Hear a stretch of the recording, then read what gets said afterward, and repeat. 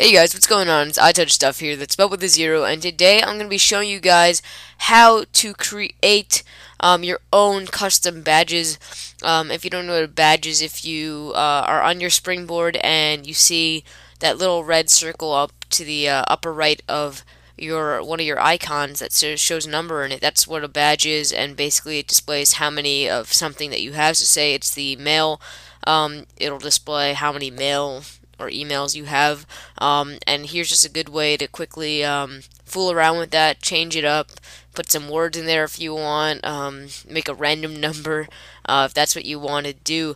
But so this is Custom Badges, it's free in Cydia. I'm going to show it to you right here. So to get it, you want to go to Cydia, click the search button, and you want to search for Custom B, no space in between, and it should be one of the top searches from Big Boss. It says Custom Badges, one word. Click on it in the upper right hand corner, hit install, and then confirm. It'll ask you to respring. Once you're done respringing, it'll pop up with the text box saying like welcome to badges and whatnot. You can click OK on that and then proceed to your springboard or your home screen. And here's basically how it is going to work. So first what you're going to do, you're going to hold down an icon that you want to change the badge number. So I'm going to go to the App Store here and wait until it wiggles like you'd normally would. And VT is going to lag this, but it's wiggling right now. Then double tap on the wiggling icon and it should bring up a new thing.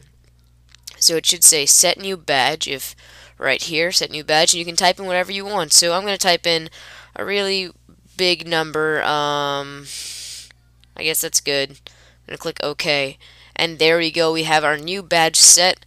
I'm going to click the home button to stop all of the wiggling, and there you go. So now you have that new badge right there, or otherwise known as a new number or a notifier, and that's badges, custom badges. Let's see if this is going to work on something that doesn't already have a badge on it. So I'm going to try iTunes real quick right here.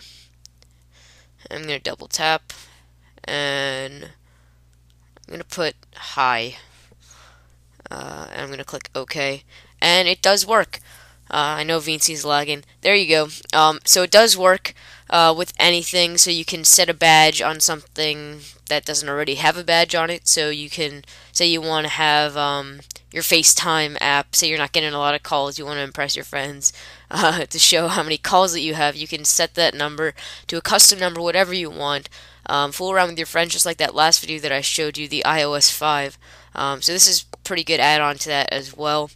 So guys, this has been iTouch here that's spelled with a zero. Please rate this video, like it, or the same thing as rate. Leave a comment down below with your thoughts. Subscribe to my channel, check it out, and I'll see you guys in the next video.